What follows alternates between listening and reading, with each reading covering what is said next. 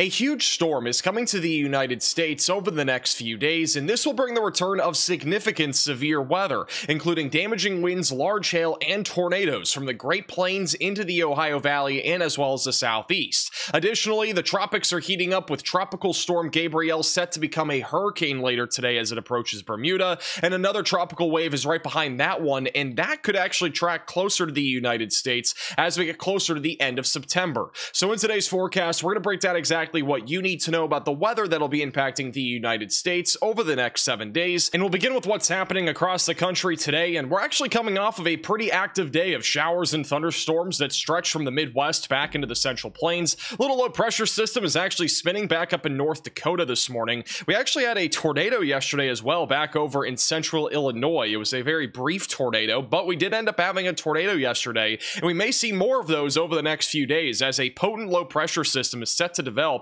right over the Rockies over the next 24 hours. And once it ejects over the Rockies, we're going to have a mix of warm and cold air across the Central Plains. And eventually, as that moves to the east, it's going to produce the potential for significant severe weather, which begins as early as tonight, but it's going to roll all the way, I think, through Wednesday or Thursday of this week as it moves across the Central and Southern Plains, and even through the Mississippi River Valley tomorrow and Tuesday. And then by Wednesday and Thursday, it could cause some problems back along the east coast of the country. Now, over the next few days, a big storm is going to form in the Central Plains, and this will bring some problems. So let's talk more about that, beginning with our mid-level flow and our jet stream. This is what it looks like right now. We have a low pressure system in the far northern plains, also a low pressure system just off the coast of California, and overall our jet stream is very weak right now, nothing too organized. However, as we go into Monday into Tuesday, look at this low pressure system that's actually going to detach from our jet stream all the way back over in the Pacific Northwest, and that low pressure system, as we go into late Monday into Tuesday,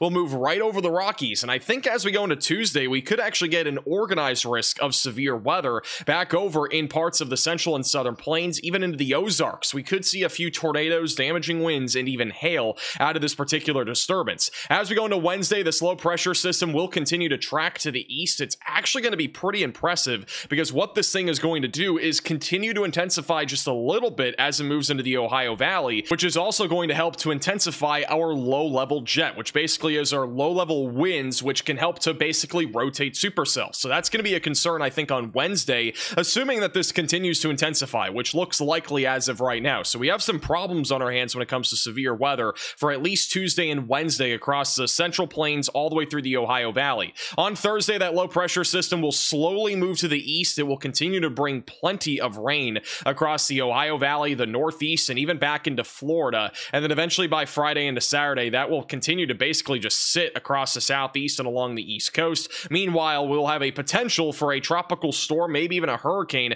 to form just behind where Tropical Storm Gabrielle is right now, and that might actually make a close appearance to the United States. With that said, this is still around 6 to 7 days from now, so things could definitely change. It could even go further west. It could also just stay completely out to sea, so no concern as of now, but it is an area that we are keeping an eye on. Nothing has formed yet, so things could definitely change. And we will go more in detail about the tropics in just a few minutes, but it is safe to say the weather is about to get very active very quickly in the United States for the foreseeable future. Now let's talk more about the severe weather potential for the next few days, and we'll begin with today, which is Sunday, and we have two marginal threats of severe weather in place, one of which goes from the Great Lakes all the way back towards Dallas-Fort Worth and North Texas, and another one back over in parts of the upper Midwest and the Northern Plains. The biggest concern for today will be isolated to scattered damaging winds. Some spotty hail is also a possibility, mainly from St. Louis towards Kansas City, also just south of Oklahoma City, all the way back through Abilene, Texas. There's also a very low chance, I would say, of an isolated tornado back over here in North Texas and also southern Oklahoma. The Storm Prediction Center, at the time of recording this forecast, does not have a tornado risk outlined, but I wouldn't be surprised if we were to get a small 2% tornado risk for today. Now, tomorrow is a different story. We're going to start to see the risk of severe weather growing, and this will likely be one of several days where we do have at least a slightly more elevated risk of severe weather. On Monday, we're really watching the slight risk area, which is in Kansas, near Oklahoma City, and far western Oklahoma, and also in parts of the Texas Panhandle, where scattered severe weather is a possibility. We also have a large marginal threat from southern Wisconsin back towards Dallas-Fort Worth, and another marginal threat of severe weather, which extends from Tennessee all the way back into far western New York. Biggest concern for Monday will be damaging winds, also large hail. There is a low chance of a couple of tornadoes as well. That'll be mainly in far southern Kansas and northern northern and even parts of central Oklahoma, including Tulsa, Oklahoma City, all the way back towards Enid. And then as we go into Tuesday, the threat of severe weather does continue from the mid-Mississippi River Valley back into North Texas, where we do have a marginal threat of severe weather in place. The Storm Prediction Center has mentioned that a slight risk of severe weather may be needed in a future outlook, but it's going to depend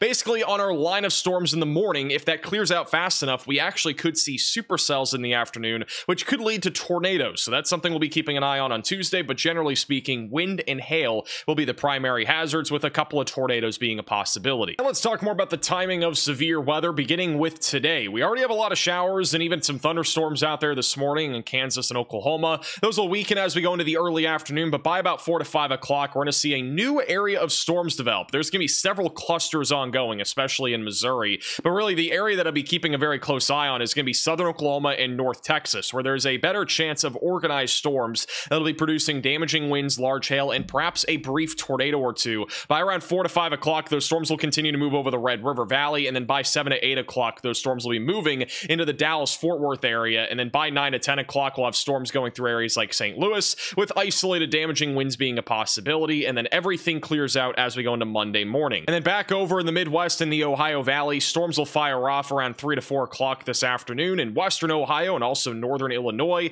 Biggest concern out of these pop-up storms will be damaging winds. There could be some quarter-sized hail out of a few of these storms as well, especially near Chicago. And by 6 to 7 o'clock, most of the storms are going to be weakening, just mostly rain by the time we get closer to sunset. Not really expecting much in the way of severe weather overnight either, but there will still be plenty of rain out there. We could even see some localized flooding in areas like Illinois, Indiana, perhaps even into western Ohio and Michigan as we go into Monday. Now, as we go into Monday, the threat of severe weather will begin to increase. We're expecting a more scattered risk of severe weather. This is what it looks like by 6 o'clock. We'll have some supercells firing off, mainly across northern Kansas and southern Nebraska, with damaging winds and large hail being the main concerns, maybe an isolated tornado or two. But really what's going to happen during the late evening and overnight hours will be the main event. We're expecting a line of thunderstorms to develop here across parts of central and western Kansas. And as we go into the overnight hours, this will likely bring the potential for at least scattered to numerous damaging winds, some large hail, and then maybe even a couple of tornadoes with any storms that fire off just out in front of that cluster.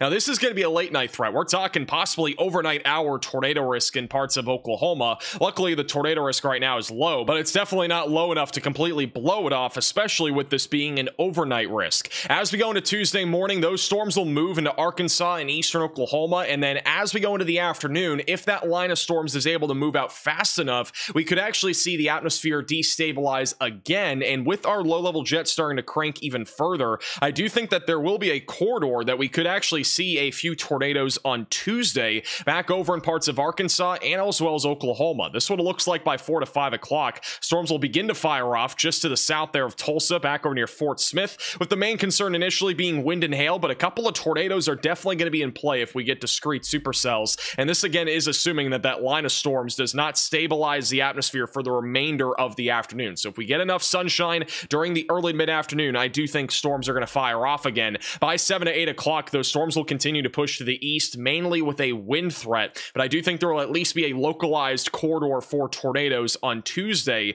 in eastern Oklahoma and also western Arkansas. We could even see a couple of severe storms fire off back over in North Texas, so definitely keep an eye on that during the mid to late afternoon, back over near Dallas, Fort Worth, with large hail and a low tornado risk existing there as well. And then as we go into Wednesday, this low pressure system will be sitting over Missouri and Arkansas, and that'll lead to another risk of severe weather across the Ohio Valley on Wednesday. So as we go into Wednesday, this is a general idea of what it will look like. Plenty of showers and storms out there during the morning hours. By about 4 to 5 o'clock, we'll start to see storms firing off from Indiana all the way back over into Mississippi. These will be pretty scattered, with damaging winds being the biggest concern, but I do think a couple of tornadoes will definitely be in play on Wednesday. And then by Wednesday evening, those storms will start to weaken, and then on Thursday, that low pressure system will be sitting in the far northern parts of the Ohio Valley, with another round of isolated severe weather being on the table anywhere from New York all the way back through Alabama and Georgia. In our next forecast, we'll go way more detail about the timing of this event. Now, just for a broader picture of this entire storm system, it's going to intensify, as I mentioned before, Tuesday, Wednesday, and Thursday.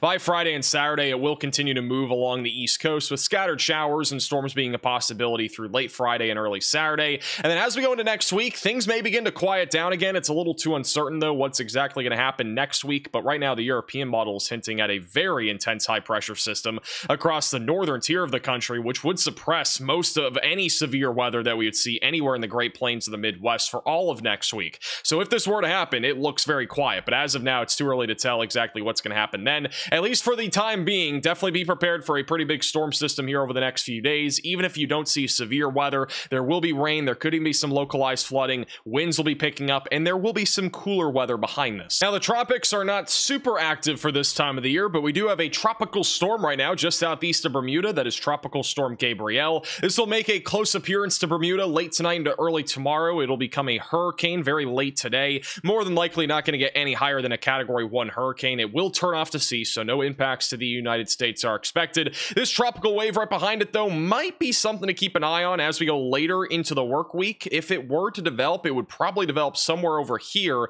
and then from there, it could literally go anywhere off to the north. It could even go as far west here as like the Carolinas, for example. So this is something we'll be keeping a close eye on, but overall, I'm not too concerned about it as of now. And we're also going to be watching the Central American gyre as we get closer to the very end of September into the beginning of October. I have a sneaking suspicion that maybe something could try to develop over here. We actually had a hurricane last year, Hurricane Helene, that did something exactly like this. It was right around our Central American gyre, came right off of that, and we had a low pressure system go right up into the Gulf that ended up becoming a very dangerous hurricane. So I'm not ruling out that something forms here. For right now, it's just an area that we're watching. Nothing imminent, but something to keep an eye on in about 10 days or so. And this is a closer view of Tropical Storm Gabrielle this morning. Doesn't look like anything too crazy. It's honestly not that organized. There's been a decent amount of wind shear around it and dry air. However, there's lots of convection, and it will continue to move to the north. It'll organize just a little bit more later today, and then eventually after tonight, it's going to start to turn right out to sea and move well to the east of the United States. And this is the official forecast for Tropical Storm Gabrielle. It will make a close appearance to Bermuda as we go into late tonight and tomorrow as a hurricane,